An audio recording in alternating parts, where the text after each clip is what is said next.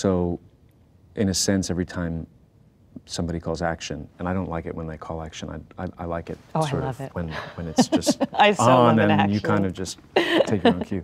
In Jeremy Strong and Anne Hathaway's nearly 25-minute talk for Variety's Actors on Actors, that is the moment that's getting the most attention. So Jeremy would rather start a scene when he's ready as opposed to hearing the director say that jarring word. Now we know it's a jarring word. It jarred Isabel and Violet in Downton Abbey, A New Era.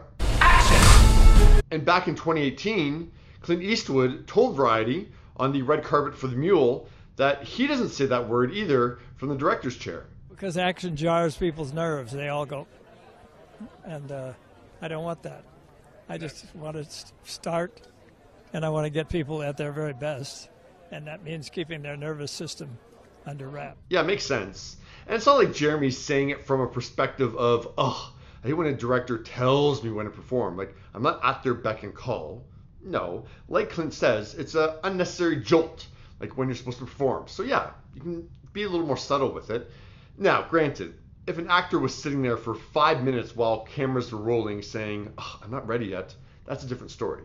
But no, if the director says, okay, whenever you're ready, and the actor starts within 5 to 10 seconds, what's the big deal? It's not. I will say that Jeremy Strong strikes me as someone I would not click with. I'm not hating on him, I'm just saying he talks very abstractly, and it's like, what are you talking about, man?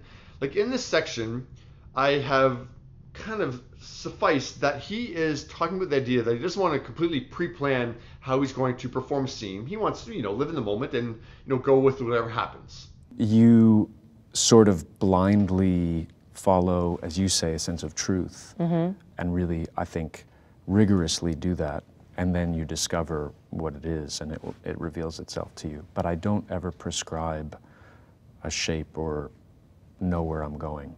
And that is Anne Hathaway's face in reaction to that. And that would be my face as well. Huh? And it's funny that Jeremy kind of talks like Anne Hathaway used to talk when people hated her.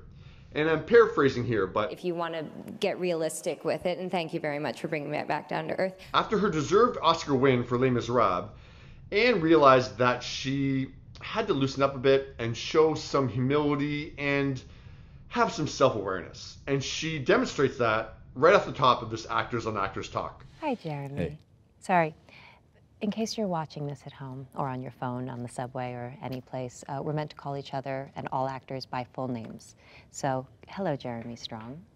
Anne Hathaway. That's someone who knows how it could be interpreted.